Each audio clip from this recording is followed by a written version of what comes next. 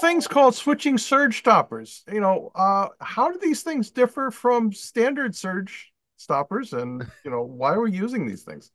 Yeah, so a standard surge stopper has a MOSFET on the high side. It would act like a resistor. And when there is a surge, it would adjust a certain resistance, which means the surge, the high voltage, would be lowered to a low voltage on the output side, which means it's acting like a resistor, like an adjustable resistor, which is great for a while.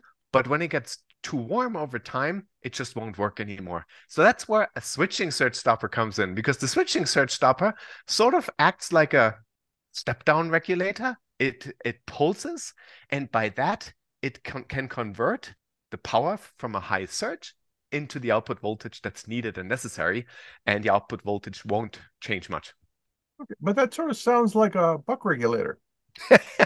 That is true. Theoretically, you could use any buck regulator. However, most buck regulators have a high side N-channel MOSFET. And so that means typically they cannot keep that high side switch on permanently for the whole time. Now, with the switching surge stopper, only during surges you want to do switching, but when there's no surge on the input, you just want to pass through the input voltage to the output voltage. And that means you need a high side switching element that can stay turned on permanently.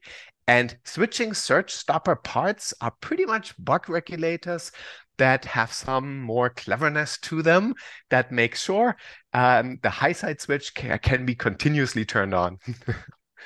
Sounds good. Well, they can check out the article to see the details. Thanks a lot.